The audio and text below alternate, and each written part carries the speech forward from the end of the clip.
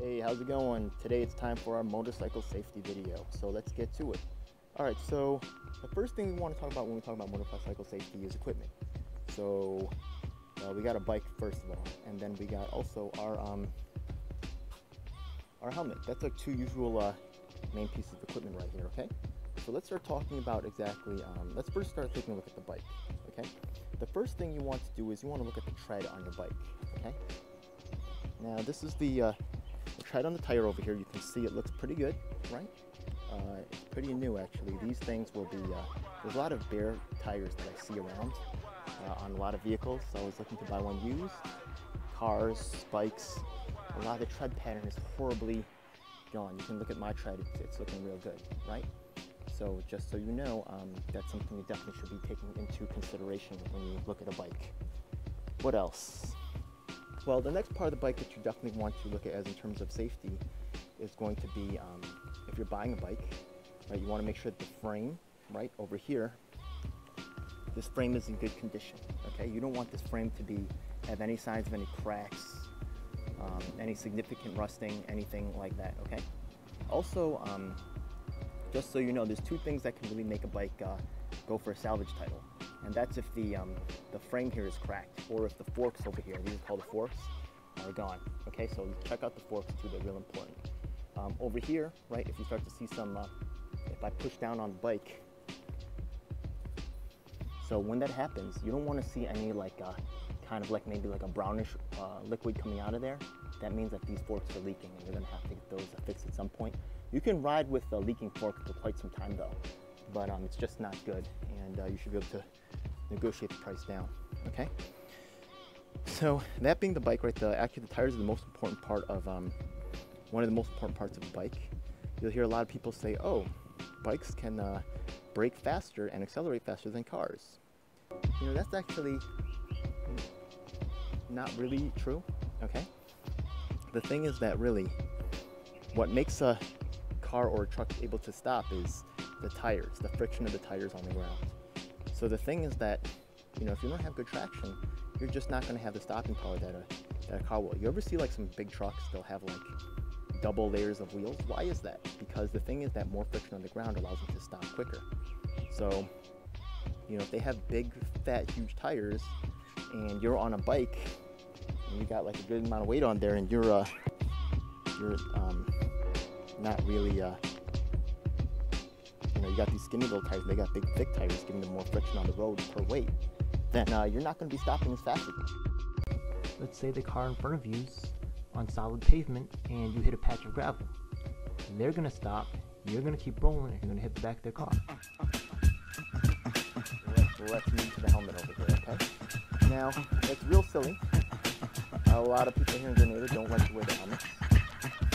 I can't really attribute it to anything else other than vanity, right? It's just really, you should wear a helmet, okay? But let me tell you some things about the helmet that you might not know. First of all, on the back of the helmet, right, it's got something called DOT, right? There's also something called SNELL, S-N-E-L-L, and that means it's got to pass certain minimum requirements in order to get rated for that. Now the thing is that that particular helmet though, what test does it have to pass? The only test it has to pass is not even from like a 6 foot height, from a 5 foot height, like you're seated on a bike, right? You take it from 5 feet, you drop it, and it doesn't crack. That's the summation of the test. That's all it is. It's not really like these bikes, these helmets are really incredibly hardy, okay? And what's inside of the helmet? Let's take a look, right? Really, if you take a look inside, right, you see that little white stuff in there? Okay, there's like a little mesh and there's like a little white pad in there. Literally all it is styrofoam. It's just like a regular bike helmet, right? Just basically a large ping pong ball type of thing made of styrofoam with a plastic shell on it. Some people want to pay $200 for a motorcycle helmet. They're just paying for styrofoam. It's ridiculous, but that's just, you know, it's just the world we live in, whatever.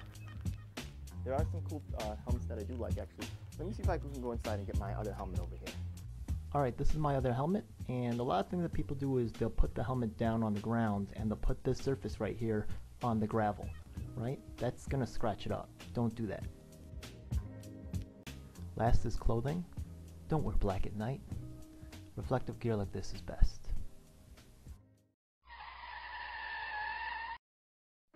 This is one of the most frequent accidents that occurs. Car turns left or right in front of you. Even though they could see you clear as day, daytime conditions, easy visibility, they somehow mentally just didn't register that you were there. This is definitely a situation you need to look out for. When you're passing a vehicle, this is what you want to see. No, I'm not talking about a hot blonde checking you out. What I'm talking about is you need to know that the driver has seen you and understands that you are there. Use the same principle regarding pedestrians. If they're not looking at you, that means that they haven't realized that you're there and they could just walk out into the street right in front of your vehicle. Don't be afraid to use your horn, like a lot. Alright, let's talk about turns. Most accidents happen while riders are in a turn.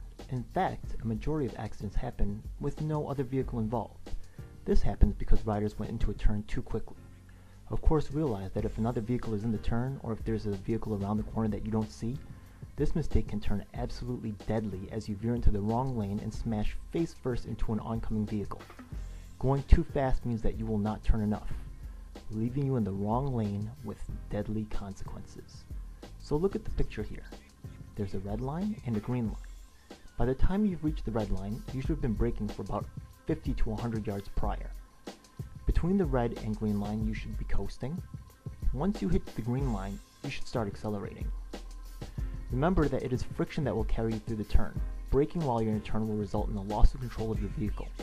Braking in a turn at high speed is pretty much a guaranteed wipeout.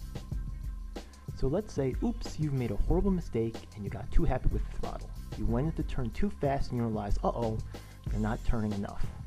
How can you make your vehicle turn faster? I introduce to you counter steering. While the picture gives the steps usually taught in motorcycle schools about how to do counter steering, I think the best way for you to really learn is to have a turn where you can see what's on the other side of the turn. You're not going that fast and you can just practice on your own. Just like riding a bike, I could tell you how to ride a bike all day, but there's nothing like actually getting the experience of doing it for yourself. Now this picture I feel doesn't really completely accurately represent how far you should be leaning away from the turn. So here's another picture that I think is much better.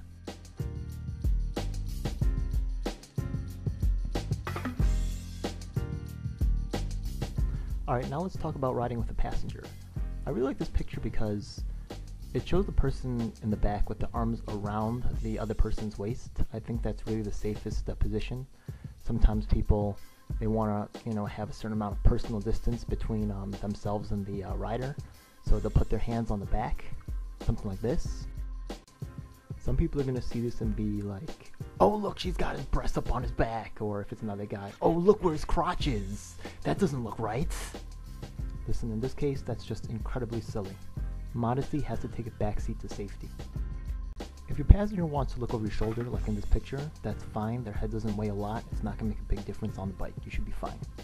But ideally, just like in this photo, the passenger is completely aligned with the rider in front. This is true during turns and on straightaways. As you may know from riding a regular bike, the most unstable time is when you are stopped. So when you're slowing down or when you're taking off, you should tell your passenger that that's not the time to be moving around or shifting their weight. Also tell them that during turns that you don't want their assistance and to lean into the turn or anything like that. Trust me, it happens. Let them know before you take off and start riding. Just say keep your body aligned with mine for the whole ride. If you need to adjust your seating or scratch your nose or whatever, then let me know and take care of that when we're stopped, and then tap me when you're ready for us to start riding again. Alright, time for the final topic, riding in the rain. In the rain, obviously you need to decrease your speed.